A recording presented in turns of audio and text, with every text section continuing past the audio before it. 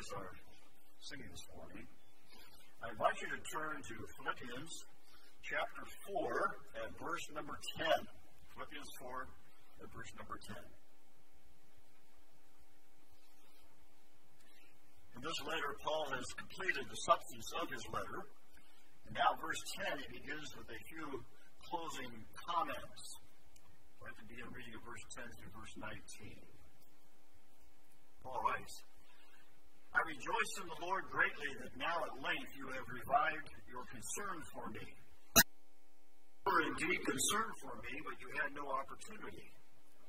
Not that I am speaking of being in need, for I have learned in whatever situation I am to be content. I know how to be brought low, and I know how to abound in any and every circumstance. I have learned the secret of facing plenty and hunger, abundance and need. I can do all things through him who strengthens me. Yet it was kind of you to share my trouble. You Philippians yourselves know that in the beginning of the gospel, when I left Macedonia, no church entered into partnership with me in giving and receiving except you only. Even in Thessalonica, you sent me help for my needs once and again. Not that I seek the gift, but I seek the fruit that increases to your credit. I have received full payment and more. I am well supplied, having received from Epaphroditus the gifts you sent, a fragrant offering, a sacrifice acceptable and pleasing to God. And my God will supply every need of yours according to his riches and glory in Christ Jesus.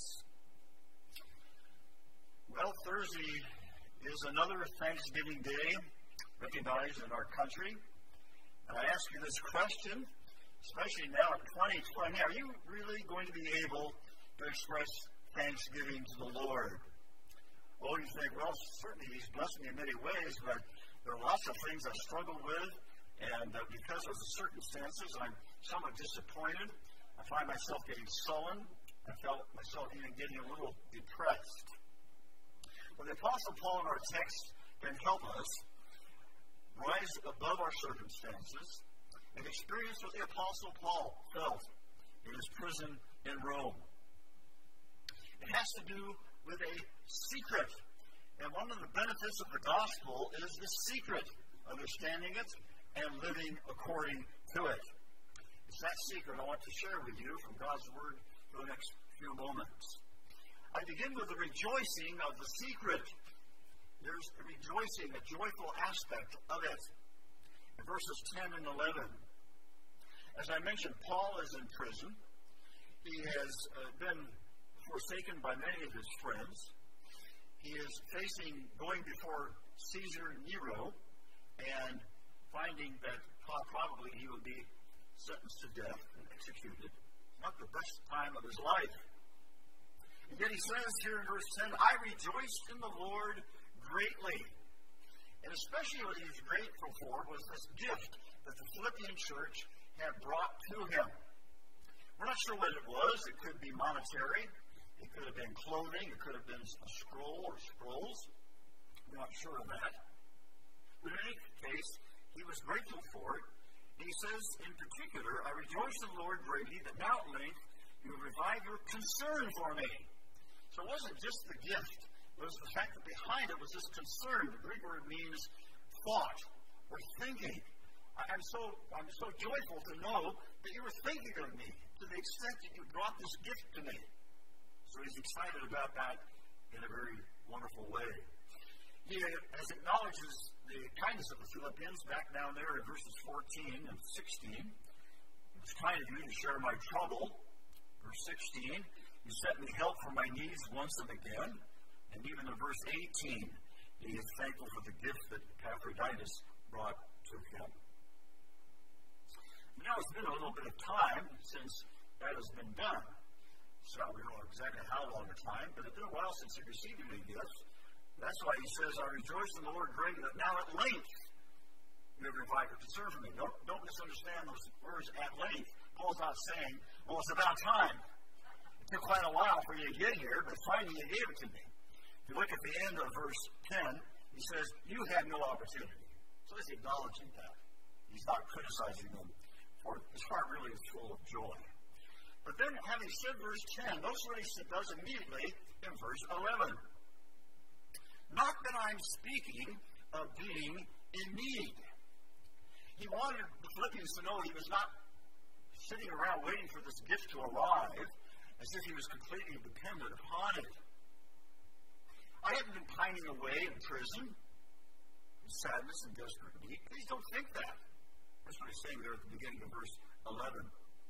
At the same time, he does thank them for their concern and is excited about receiving the gifts. Now, how can he, on one hand, say, I didn't have any particular need, but now I'm very thankful that I have the gift that you brought? Well, it's because of the Thanksgiving secret that we're going to explore. And especially we're introduced to this Thanksgiving secret at the end of verse number 11. I have learned in whatever situation I am to be content. Think of the word contentment. When you think of contentment or being content, what do you think of? Well, maybe you think it's summertime and you're out in a hammock in the backyard swinging back and forth with a cold glass of lemonade. Oh, this is wonderful. Or maybe you just read a good book and you're with your coffee and you're sipping your coffee and thinking, this is such an enjoyable, contented experience for me. The story is told of a king who was very discontented because he had a terrible disease. He called his astrologers together and said to them, I am very discontented. What am I supposed to do? And they said, well, we talked about this, we've been thinking about it. You need to put on a shirt of a contented man. So the king said, well, go find that man. So off his servants went. They went throughout the kingdom. The days went by. They could not find any contented man. Until one day, one of the many servants came forward and said, oh, king, we found a contented man. This is wonderful. This is wonderful. Well, that's the good news. The bad news is he doesn't possess a shirt. And so the poor king was left discontented because he didn't have the shirt. That's not the meaning and the idea, though, of the word here translated content in the Bible. The Greek word has a completely significantly different idea. It opens up to us the secret of thanksgiving. It's a Greek word used only here in the New Testament, and it originated from the Stoic philosopher Zeno. Interestingly, Zeno came from Tarsus. That was his hometown, the hometown of Paul. Both of those men grew up in that community, but they had quite different views on what it meant to be content. The word means self-sufficient, independent of all external help, able to draw on one's own resources, and to exist without anything if necessary.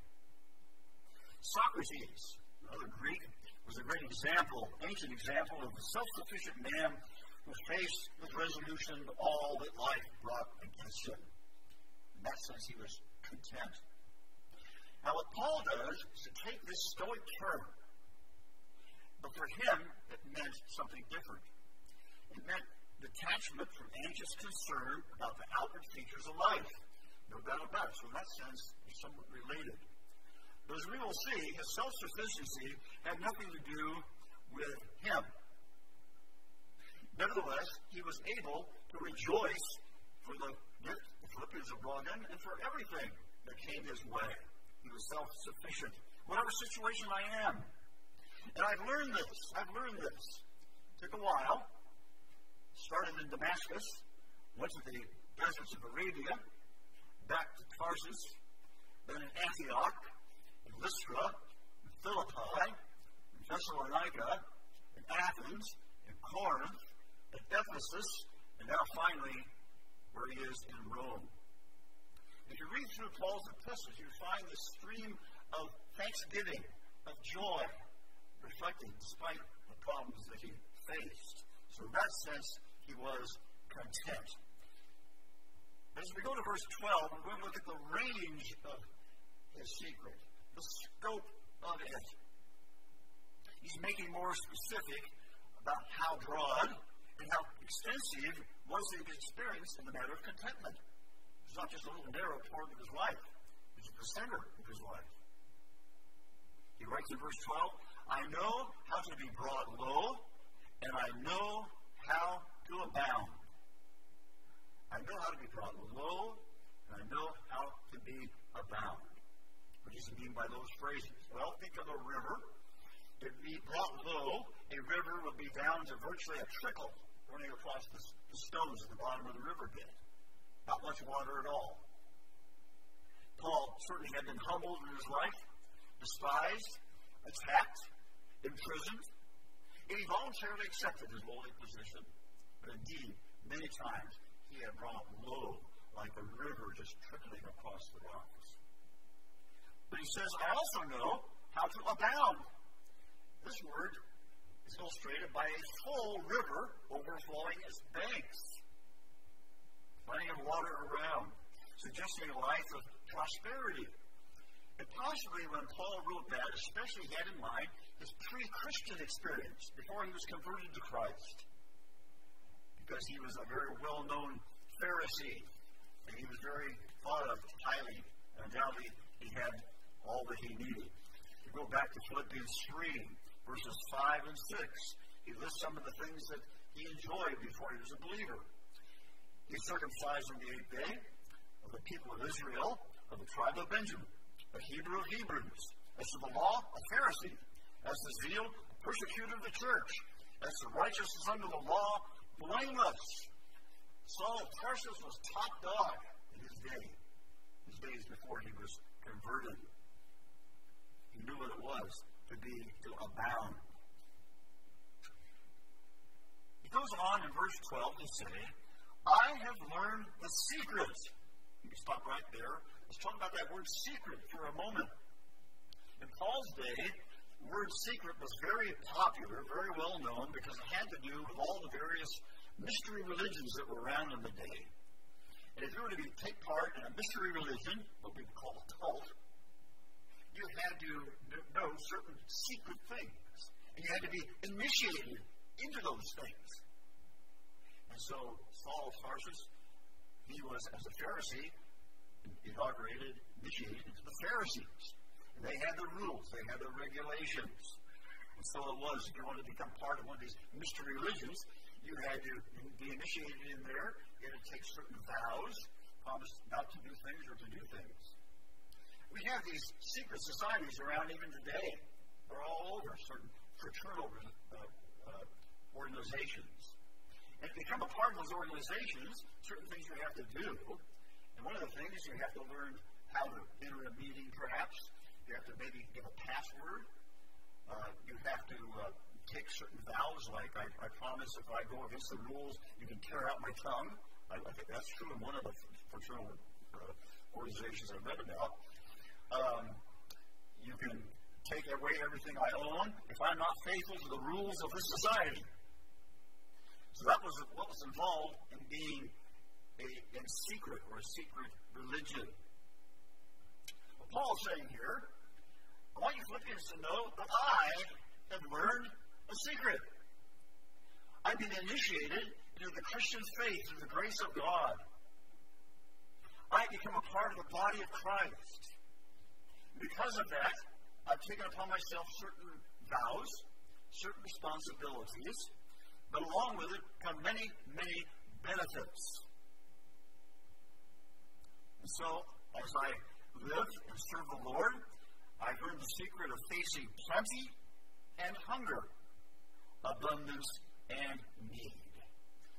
Now, even after his conversion, even during his apostleship, Paul was blessed in many ways. As he traveled around different churches, undoubtedly they put him up in nice accommodations of the day, gave him a room by himself and a bed, and so on and so forth, and gave him food to eat, and undoubtedly he made it very well. Made it along very well.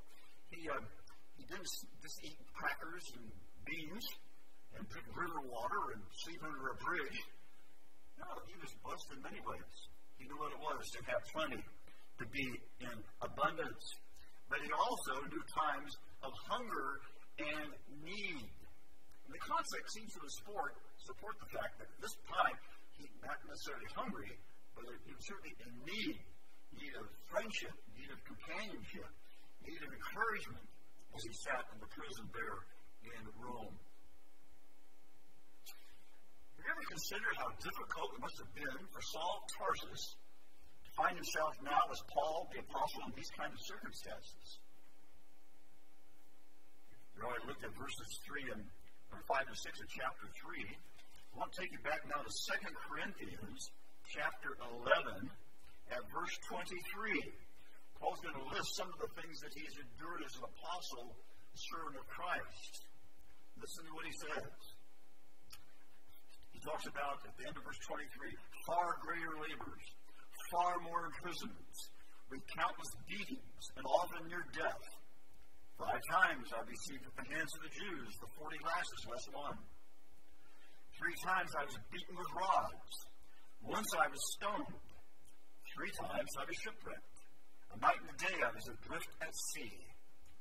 On frequent journeys, in danger from rivers, danger from robbers, danger from my own people, danger from Gentiles, danger in the city, danger in the wilderness, danger at sea, danger from false brothers, in toil and hardship, through many a sleepless night, in hunger and thirst, often without food and cold and exposure.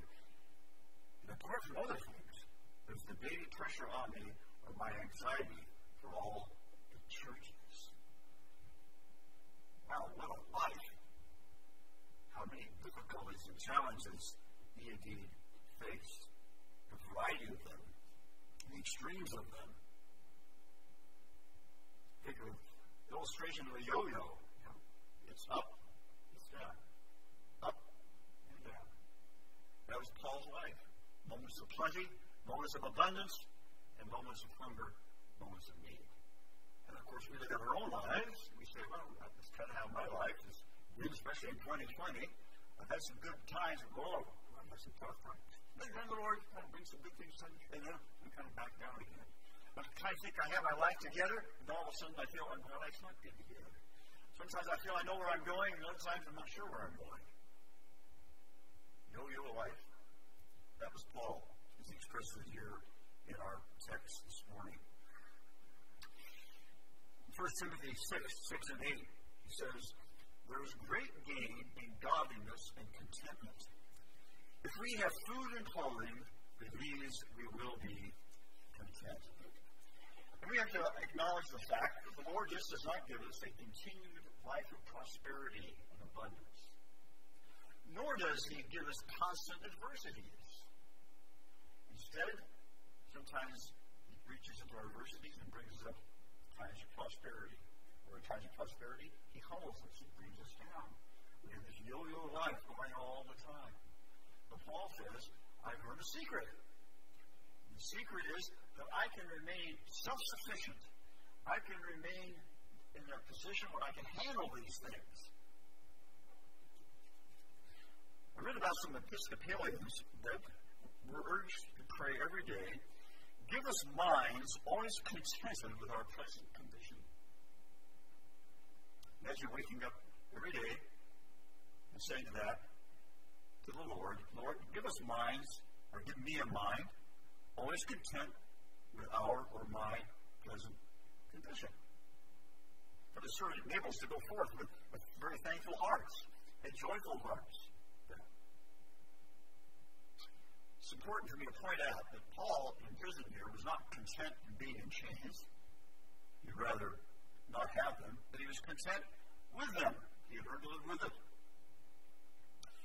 He was not content with being in any kind of poverty, but he could live with that. When he had money, he wouldn't renounce it. He'd be thankful for it. If he didn't have it, he could live with that. Whatever the situation, he says, in any and every circumstance, I've learned the Thanksgiving secret. But we haven't quite got to the heart of it yet, have we? Does it mean that Paul had come to the point he has such strong self-discipline that he could do this? Or he was fixed in his resolution like the Stoics? Nor similar to William Henley's well-known poem, I am the captain of my faith, the master of my soul. Is that how Paul did it? Did he do it because of certain native ability that he had, or the vigor of his mind and body? simply talk to himself and say, come on, Paul, get a hold of yourself. You can do this. You can face this. No. His strength was from his Redeemer, his Savior. Verse 13. I can do all things through him who strengthens me. If you learn this verse in the King James Version, you learn it this way. I can do all things through Christ, who strengthens me. But recent Bible scholarship has found that probably the words through Christ were not part of the original. And so it does not appear in the latest versions, such as the English Standard Version that I'm reading here. But it does say, through him, who obviously is Jesus Christ. 1 Timothy 1:12, Paul does say, I thank him who has given me strength, Christ Jesus our Lord. It makes it very specific there. Back in chapter 1, verse 21. For to me, to live is Christ. That's at the center of his life. Chapter 3, verse 10, that I may know him and the power of his resurrection, and may share his sufferings, becoming like him in his death. Paul knew he could never be separated from the Savior and his Lord, Jesus Christ. Theologians call this union with Christ, the mystical union with Christ. When Jesus comes into our life, when we turn our life over to him, when we rest upon him alone for our salvation, he does identify with us. The Spirit dwells within us, within believers. And we know that he never leaves us nor forsakes us. In all the circumstances of life, Paul realized that Jesus was with him. Yet for us, we think that any kind of contentment, any kind of ability to deal with the situations of life can come only by different circumstances that are better. A better position, a better job, a better salary, a better honor, a better house, a better car, better health, better this, better that. It is interesting how discontentment seems to continue over and over in our lives. Biblical contentment does not depend on what one has, nor how much one has, nor where one is, but who one is. For Paul, he was in Christ. In him, that's how I find the strength to deal with all things. Alexander McLaren wrote, "A fortress that has a deep well in the yard and plenty of provisions within is the only one that can hold out." Paul was like a fortress, with Jesus at the center of that fortress. But what does he mean by all things? The statement does not make Paul a wonder worker. It does not mean he was some kind of a Superman able to leap over tall buildings at a single bound. Nothing like that. Surely we have to apply these things to what he's just said in verses 11 and 12. These circumstances of life, these ups and downs, all in these things I can endure because Christ strengthens me for that. So if you're a believer here this morning, your trust is in Jesus Christ as your Savior and Lord, you can claim this verse. This is not just Paul's verse. No one else can have it. Any believer should be able to say that and claim it. I can do all things through him, through Christ who strengthens me. Verse 19, Paul says, "My God will supply every need of yours according to his riches and glory in Christ Jesus." He does not say, "My God will supply every desire of yours." He does not say everything you want, but everything you need, the basics of life.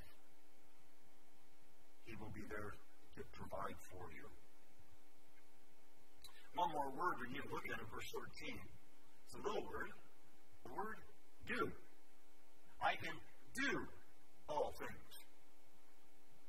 The believer is not to sit back and do nothing, leaving, as it were, to Christ to do everything. Of course not. We are to use our God-given minds and abilities to improve our circumstances.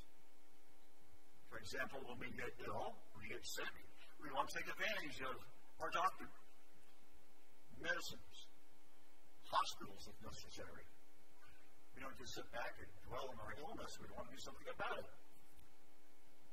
But while we do that, Christ is there working with us. Back in the 2nd chapter of Philippians, at the end of verse 12, Paul says, work out your own salvation with fear and trembling. Doesn't mean we have to earn our salvation, but once we have it, by faith only, we work it out, we develop it, we bring it to fruition. But Paul goes on and says in verse 13, for it is God who works in you, both to will and to work for his good pleasure.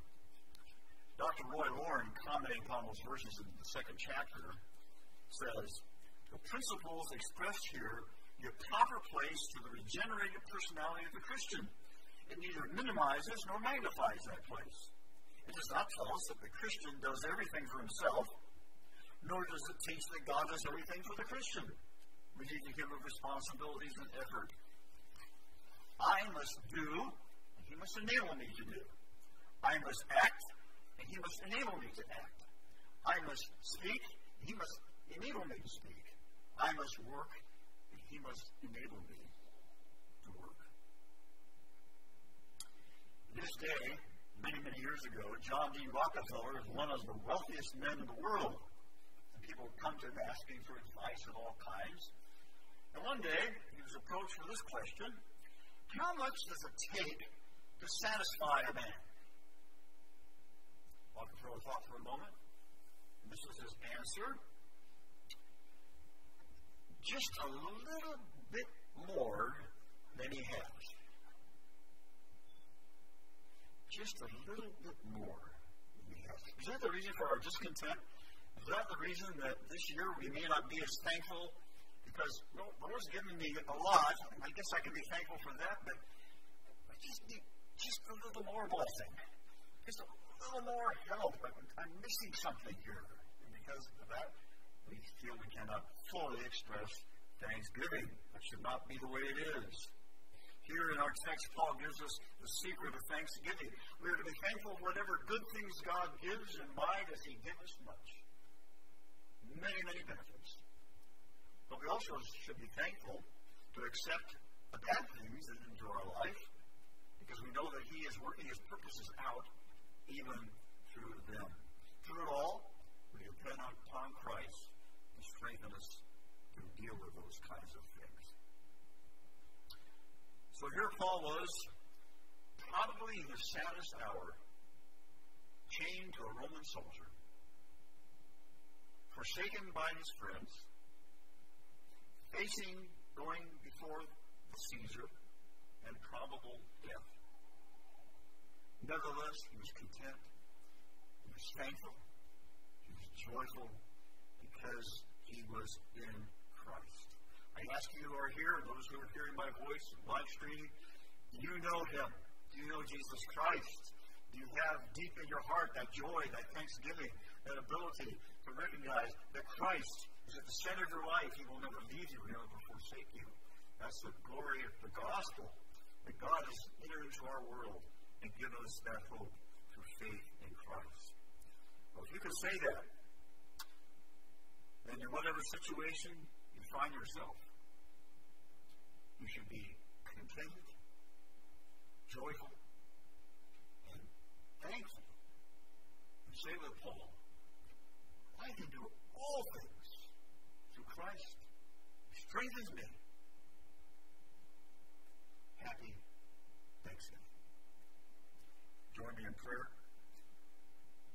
Lord, this is an encouraging part of your word, because we are so mindful of our discontent, our griping, our complaining. And tragically, sometimes it turns against you. We ask God, where are you? Why are you doing this? Why aren't you doing that for me? Oh Lord, help us to trust in your sovereign good ways and good pleasure. How we do thank you for the many benefits you poured out upon us. We ask you to give us the strength of Jesus that we need when we face things that are not as good. Oh Lord, may we have thankful hearts this Thanksgiving season. And may each day, may we arise prepared to give you gratitude for what you've done for us, especially in Jesus our Savior, whose name we pray.